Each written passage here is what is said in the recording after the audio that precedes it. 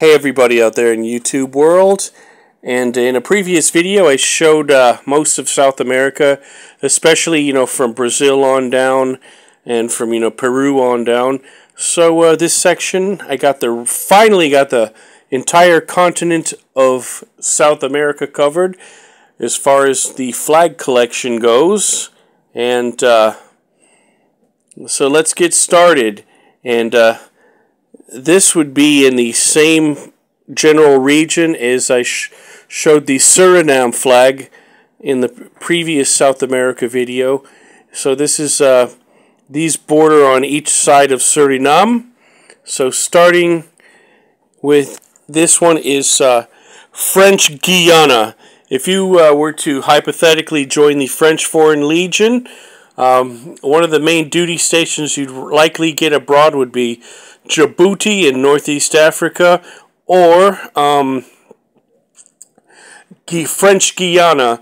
And the way their overseas territories are administrated, it's treated like as if you were to enter France itself. So even though it would be on another island far away or another continent far away, you'd be officially entering the nation of France. And so is with French Guyana, and usually predominantly black countries, especially in the Western Hemisphere, tend to go for that yellow and green and that red color. And so I would roughly compare it to French East Indian culture. They're not really that far inland as far as developments, and as far as the logistical sides and the economic disparities, it's very much a third world country, except in name. And so it's really interesting. And as I said, French Foreign Legion, they do a lot of their covert ops and jungle training in French Guyana. So be kind of like going to Hawaii if you join the American Army, except La Légion Estrange is everybody else but French people, and that's another story for another time. And of course, military regalia, like any normal hetero male, is a big interest to me. So here it is, the upper part of South America, and of course, as I said, they border Suriname, and then on the bottom they border Brazil. And on the other side of Suriname, also above Brazil, and Venezuela, on the other side, is Guyana. And they're roughly, I consider them kind of a, Atlantic, West Indian, West Indian, African-based island culture.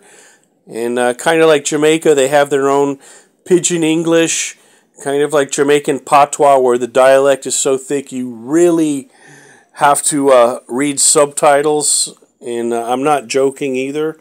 So very interesting, and probably maybe the better developed of the three different Guyanas. And that, I mean, also includes Suriname, was also called Dutch Guyana, and that's how my interest started, because of Suriname via my Dutch connection, which is another separate story, and I say that often, don't I? So here it is, Guyana, and I really don't know how they are as far as tourist infrastructure, but like the other countries, Guyana's, a lot of the population and their development is on the coastal area, in around the coastal area. And then when you get further inland, it's very remote, thick jungles, and some places you need it'll take a couple days or more to get via these little river canoes and such, or by these little special river boats. And so that's that for the top half. And now the next three flags cover a region that was formerly known as Gran Colombia, because when Simón Bolívar fought for independence, and if you don't know who Simón Bolívar is, he's kind of like the South American equivalent of George Washington. And so, he wanted kind of like what the United States was doing, break away from Spain and, their own national determination. And that territory of Gran Colombia also included what is now current-day Panama. So up until 1933, 1903, 1903, and when the canal was still pretty much getting built and completed, and they broke away from Colombia because the United States conveniently recognized the sovereignty of Panama and independence, because it didn't want to deal with the government of Colombia because they were dragging their feet, and so they just, hey, we now recognize a sovereign Panama, and that was less red tape to go through because they just wanted to get building and get started. And maybe I'll talk about history of the canal zone later, but this in the bottom part, like right before you hit Peru, this is Ecuador, and the yellow, blue, the same pattern except for the emblem. It's pretty much the exact same colors as the Colombian flag. And what I like about this little emblem, besides the scenery, is the condor. And it's a ugly but also very majestic bird. People think that they're, like vultures, but a vulture is mainly a scavenger, dead and rotting, that doesn't put up a fuss. Yeah, that's a vulture, but the condor is both raptor and scavenger. So it's like a kind of like a eagle and a vulture in one, and more vicious. And they are huge birds as far as in this day and time. They're one of the largest flying bird in existence. And it's almost like watching a dinosaur. If you ever seen a condor that got released in the wild, or you see them in the zoo, I mean, they are huge, and then they have the biggest wingspan. And in Panama, we have these beautiful hawks with these cocoa brown feathers. And then we have the vultures, and they're ugly, and they used to come down and rip up our garbage until we got the lids. So that's life in Latin America, especially in the equator. So especially Ecuador is equator in Spanish. So it's named after the particular GPS area in the world. So that's Ecuador, and I know people from Ecuador, and that's where the Andes mountain chain starts, right going down through Peru and Chile, and they have nice coastal areas, but this is the part of South America when you're leaving that jungle area and you're going into temperate, forested climates. So you need a jacket, and especially in the higher altitude, the higher up you go, the colder it is. If you're versed in geography and topography. This is Colombia's neighbor to the north, and they're having some hot button issues, and I really don't like their government because they're a bunch of commies ever since Hugo Chavez got in charge, a good while back, and then Maduro, who replaced them, and everyone's screaming that the election's rigged. So, but I really hope, for the sake of the Venezuelan people, they get that retarded commie government out of there.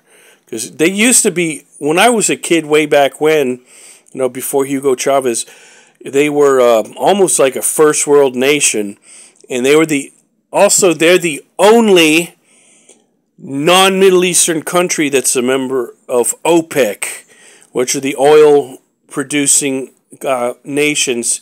It's like a trade treaty or a compact, whatever you call it, and so their main industry is, or at least has been, oil production and exports,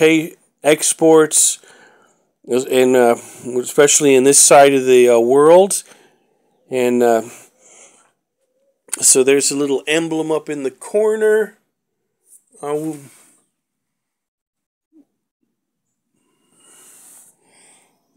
the stars, and I take it represents las provincias, the provinces.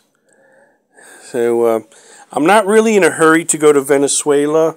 They're also known for the second largest slum in the entire Western Hemisphere after Brazil. It's it's in their capital city, Caracas. So if you see photos or movies about that take place in Caracas, you see that huge hill, and it's like all from top to bottom. It's just a big shanty town, and horrible poverty and crime. It's so dangerous, even the police don't go there. And kind of like the favelas in Brazil, they don't get too deep in. And here it is, our neighbor to the south, Colombia, and we have a lot of Colombians. I have Colombians in the family, related by marriage, and also some extended family. And so far, that's the only South American country I've been in at all. Because I had a layover coming from London 5 years ago.